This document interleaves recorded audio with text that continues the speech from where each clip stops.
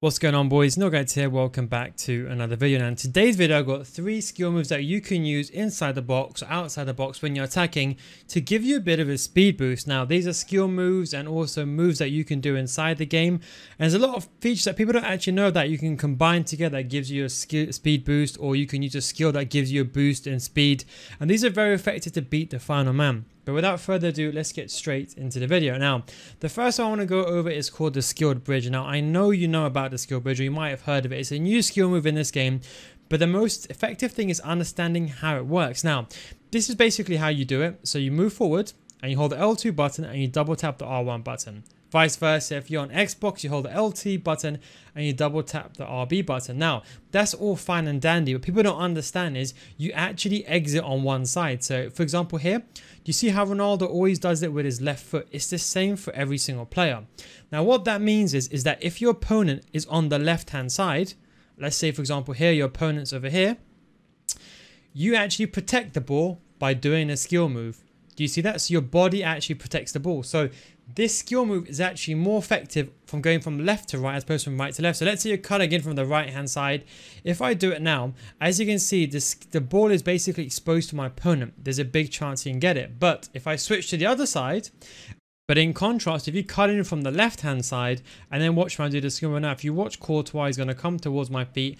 And you see how the ball is protected. See how my player protects the ball, whereas on this side, the ball is exposed. As you can see, there's a chance you can get the ball. But if I go back on the left-hand side, as you can see, the body protects the ball. So what that means is you're either going to give away a penalty or you're going to go through every single time. So it's not just a speed boost that you get. So of course, the bridge speed boost, let's say, for example, you're standing still. Don't forget, you can't do this when you're standing still. If you try to do it when you're standing still, you hold the L2 button and you double tap the R1 button, your player starts doing kick-ups. So the key thing is, for example, to combine this, let's say, with agile dribbling, and then using it to give you that extra speed boost inside the box. So use agile dribbling to bait your opponent, let him stop. And don't forget, people are using manual jockeying this year. They're not kind of catching up to you. So if you can use it on, let's say you're facing head on over here, and you can use it to exit on the right hand side, it's really good to create the 45 angle towards goal, towards a near post angle. Also, if you're going for those OP finesse shots, we know how OP these finesses are, but it's also got the same combination as a finesse shot that can be very easily used to create the angle towards goal. So if, for example, you're down the wing over here and you want to cut inside like so, you can cut inside, do the finesse shot, and most of the time it's very, very effective of trying to get inside the box and create the angle towards goal. That is the first skill move. I just want to say, don't forget, I do have other tutorials on my channel, so don't forget to subscribe to my channel and comment down below what kind of video you want to see next. And don't forget, I got my Patreon series, patreon.com/NeilGuides FIFA School Series. If you want to get better at FIFA, come join hundreds of others in the FIFA School Series, the mature audience community. And don't forget, it's a money back guarantee. So you join my FIFA School and you don't get better after 1 month, just message me and I'll refund your money. Patreon.com/NeilGuides, link is down below in the description. But anyway, back to the video. Now, the next skill move is actually not really a skill move, but it's something that people always forgot about. It's called a super knock-on. Now, I know when you're running, normally you run and you flick the right analog stick once. Everyone knows that you kind of push the ball going forward, but there's something called a super knock-on that many people have actually forgot. If you're running it behind, let's say, an L1 triangle, you know, I'll make a video on that, but how OP the L1 triangle is, check that video on my channel.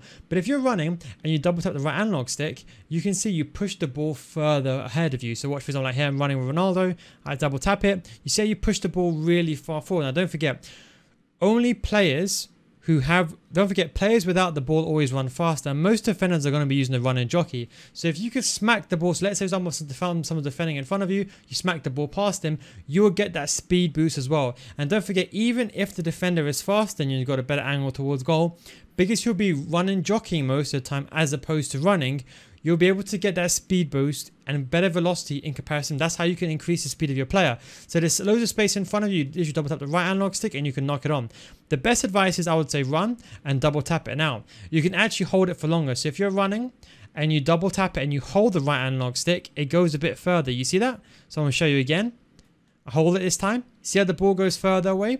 Whereas if I just do a quick tap, you see it doesn't go as far. See that? But you can combine like with a massive one and doing a massive one again. So you can just spam it and you can keep doing these super long passes. So let's say, for example, you get the ball early on, you can quickly and easily get into space.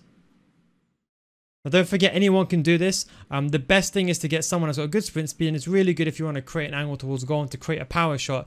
And don't forget, when you're finishing, you want to hit the ball with a bit more power than normal, and that is how you can get basically the guaranteed goals. In this FIFA, even if you're doing the finesse shot, always just do a bit more power. So whenever you're in a 1v1 situation, remember about my voice at the back of your head saying just do a bit more power, because if you hit it too close towards the goalkeeper will always catch it. But that's why these speed boosts also give you that kind of that power boost for you to run up to the ball. So when you try to do it, for example, like over here, if I try to do that, you do get that power boost of your player trying to run up to the ball. So that is another very effective speed boost skill move. Now the last one is called the explosive sprint. Now people got confused, and to be honest, most people did. How does explosive sprint work? Does it work when it's random? Well, this is the thing. This year, the game rewards your timing and also you being progressive with the run button. So the less you hold the run button, the better chance you have of using explosive sprints. So how does it work? Now, if you're jogging, and let's say, for example, you're running in a straight line. So the best way I can explain is if I go to the halfway line, and don't forget, I'm doing this in an arena. So if you're playing in a match, don't forget you'll be shooting from, let's say you shoot from left to right. Let's shoot from left to right. If the opponent's goal is over there, if you're running, you'll be holding, let's say that's your player there, you'll be holding your left analog stick to the right hand side. Because Ronaldo is facing forward here, I'll be facing my left analog stick going forward, as you can see. So the way you do this is that when you have possession of the ball, you basically hold the run button before the ball either comes towards you or when the ball is at your feet. And some of you guys are doing it by mistake and you're not realizing because you're holding the run button. The most important thing is timing. Now, you have to either be moving in a forward direction or in a straight direction. You can't, for example, curve your run like this. You have to be running in a straight line. That is how you get the effective solution. And the most important thing is you want to be facing fully forward. The best way I explain to you is when the ball gets to your feet or when the ball is slightly moving, you just hold left analog stick and you run. So your player goes into that explosive sprint mode, and that is what you call explosive sprint. Now, don't forget the normal acceleration rates, they apply the same in every situation, but explosive sprint only happens for a short period of time, then it tapers off. So for example, like over here, you can see like here, I get the ball, watch my play animation. As you can see, I kick the ball going forward, and then I run at a much faster speed. So let's say the best way to do it in game in a realistic example is be jogging and then use the run button. You see how your kind of head goes down? Let's say you're running normally. You see it's kind of like normal movement, but the best way of looking at this is when you're moving and then you run. So your head kind of goes down, you push the ball forward and you go a bit faster than normal. That's the way to activate the explosive sprint. So my best advice is dribble around normally, even use the agile dribbling button and then use the explosive sprint button to exit. You see how quickly I exit? Watch that like this. Run normally, then I use the sprint button to exit. So that's the best thing to do. So use the agile dribbling if you're coming towards someone inside the box, and then use the explosive sprint. But don't forget, the ball and the player has to be facing one direction. So you want to be moving forward or in one direction like so.